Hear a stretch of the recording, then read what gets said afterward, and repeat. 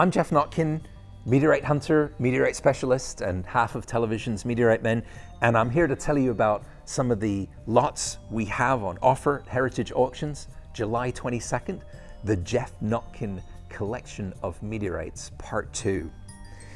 Well, in the world of meteorite collecting, there aren't many space rocks that are as beloved as the piece that I'm holding. This is a Gibeon from Namibia in West Africa.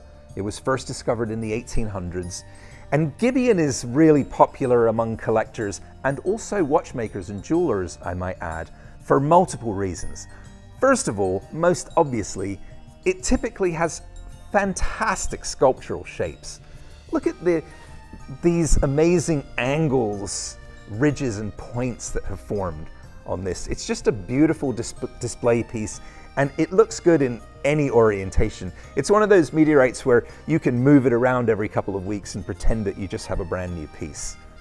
And typically, Gibeon also displays a really lovely patina, an orangey bronze color. That's the natural tone that it acquired while lying in the hot deserts of West Africa for many thousands of years. And finally, it's very, very stable. So this is about 93% iron, with the remainder being nickel and trace elements. But despite its mineralogical makeup, this meteorite will never rust. It's as stable as anything, which is why it's very coveted by jewelers and watchmakers who like to cut up Gibeons and etch the interior slices to use in fabricating things. Of course, this piece is much too nice to cut that up. You'd never put that in the soul, would you?